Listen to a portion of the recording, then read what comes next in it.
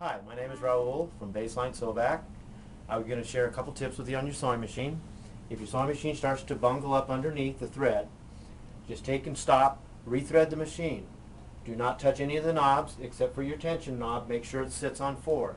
Those get bumped very easily, and then the thread will start to jumble up down underneath, and then people start messing with the wrong knobs and it messes the machine up, and then it needs to be serviced. Just always check your thread first, make sure it's threaded correctly. Change your needle.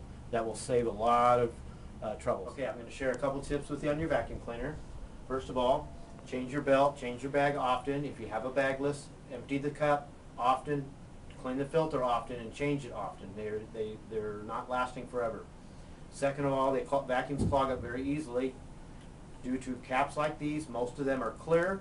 You have them on hairspray bottles, air fresheners, all those kind of things. When you drop those on the floor by accident, you can't see it because it's clear. You pick it up in the vacuum cleaner, it doesn't fit through the tube because the tubes are only this big. That clogs the vacuum cleaner, everything backs up, it doesn't pick nothing up. Second one, the most that we see are receipts. People wad those up, they get thrown on the floor, they just vacuum them up, they think it's just a simple piece of paper. Those always clog the vacuum cleaner.